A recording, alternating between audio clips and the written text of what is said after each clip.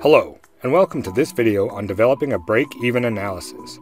A break-even analysis is a tool used to determine the point at which your company's revenue and costs are equal, also known as the break-even point.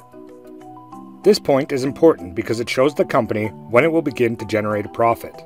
To develop a break-even analysis, the first step is to determine the fixed cost of the business. Fixed costs are expenses that do not vary with changes in the volume of goods or services produced.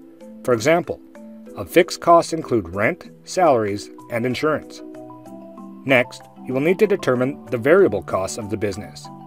Variable costs are expenses that do vary with changes in the volume of goods or services produced.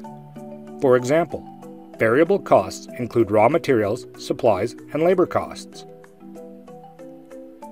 Once you have determined the fixed and variable costs of the business, you will need to determine the selling price of the product or service. This can be done by looking at market conditions and the prices of similar products or services. With these three pieces of information, you can now use the following formula to calculate the break-even point. Break-even point equals fixed costs over selling price minus variable costs. Let's look at an example to better understand how this formula works. Imagine a company that produces widgets and has a fixed cost of $50,000 per year. The variable cost of producing one widget is $10, and the company plans to sell the widget for $20. Using the formula above, we can calculate the break-even point as follows. Break-even point equals $50,000 over $20 minus $10 equals $50,000 over $10 equals 5,000 widgets.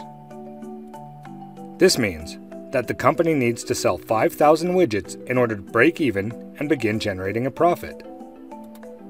In conclusion, a break-even analysis is a useful tool for determining the point at which a business will begin to generate a profit. By understanding fixed and variable costs and the selling price of a product or service, a company can use the break-even formula to identify the number of units that need to be sold in order to reach the break-even point. While the break-even point is just one factor to consider, it can provide valuable insights and help a business make informed decisions about its operations and profitability.